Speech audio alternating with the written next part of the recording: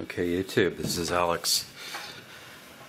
I have one of these master lock things on my front door at the moment. It doesn't have a key in it, but the realtor wanted to use it to leave keys for some inspector or something that was going to be looking at my house. I wasn't a big fan of it, given who it's made by. But it wasn't mine, so I didn't meddle with it. What I did do is I bought one to see how easy it would be to decode or bypass. And I'll show you.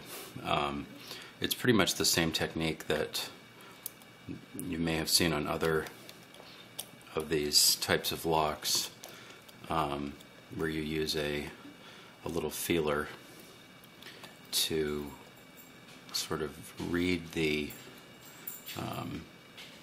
little notch on the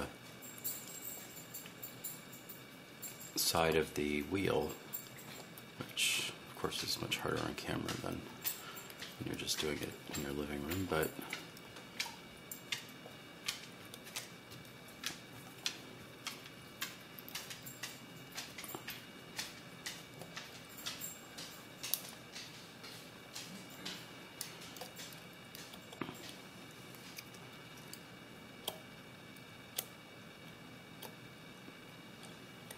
that's definitely one there.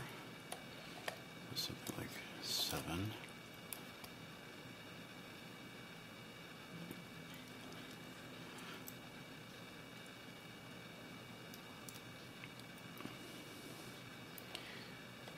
The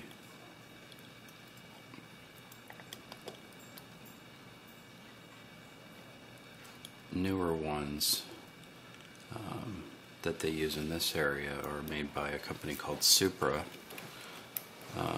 who made other much crappier ones back in the day, but these are electronic, and I'm pretty sure I can work out a way to bypass them, but it would be pretty tricky. And they seem to be made reasonably well. I don't know about how secure the software is, but I'm not a crypto geek, so there's other people online for that. But what I'm attempting to do is feel for the little edge of the thing, which I got a very positive lock on the other one, and I think, okay, that's my alignment is off.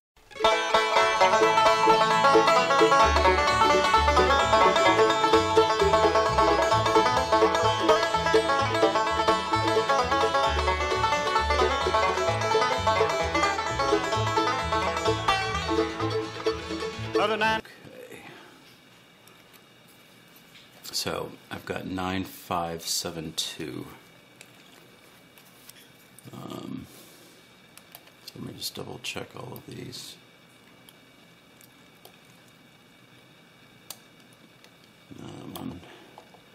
That's more like a 7.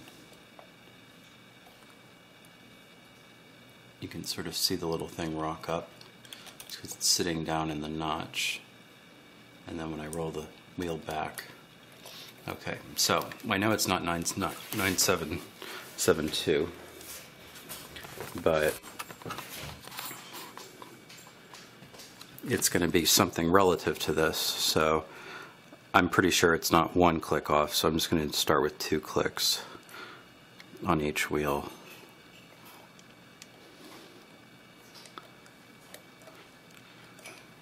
Okay, that's not it.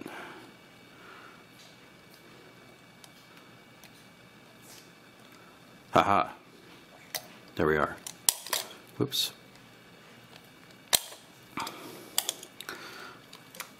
And that's it open. Now, first time I did this particular lock, it took me, I don't know, a little longer than that, largely because I had to figure out a tool to get in there, because this had a little better, oddly, and a little better tolerances than that Brinks that Bill did the other day.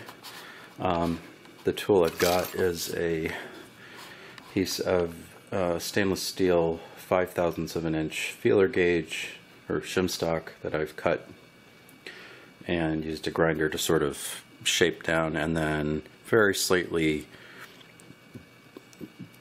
tapered or beveled the end, just sort of tapped it up against the grinder and then polished it a little bit so it would slide in there better. So here's the box, zooming out again, and I haven't taken it apart yet, but okay, so this doesn't want to come apart. I think there's 2 more screws on the bottom here and this thing is pinned in, so it's not going to come apart. But I can tell you about 2 other actually good design features on this. One is the shackle. The shackle is run by is released by this little lever here. You pull that up and then you can lock it onto something. And it works by, there's a bar with 2 little notches, and when it slides this way, the notches move out of the way of that thing, and you can go in and you close it, that thing returns. So in order for the bolt to open, that little lever has to move this way. There's no other way for it to go. Okay.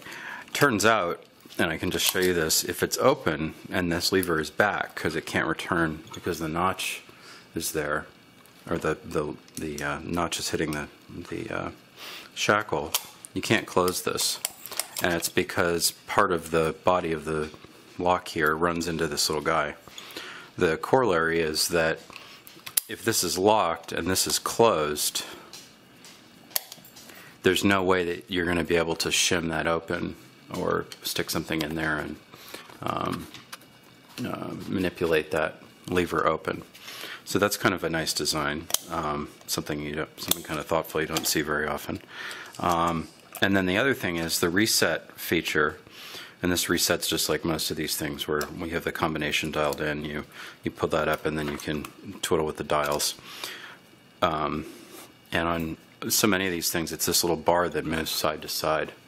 I did a really bad job of getting that on frame, but so it's this little thing here. Push that in.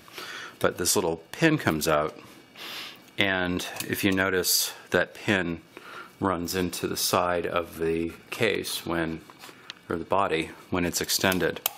And when the thing is closed, it would sit against the inside of the door here.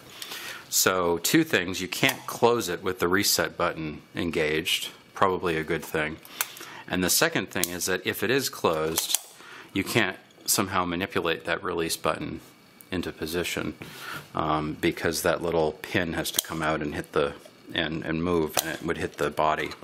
The other thing is if you don't have just the right angle on this, it doesn't want to open.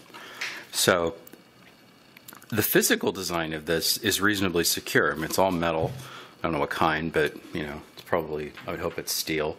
Let's see, shackle steel.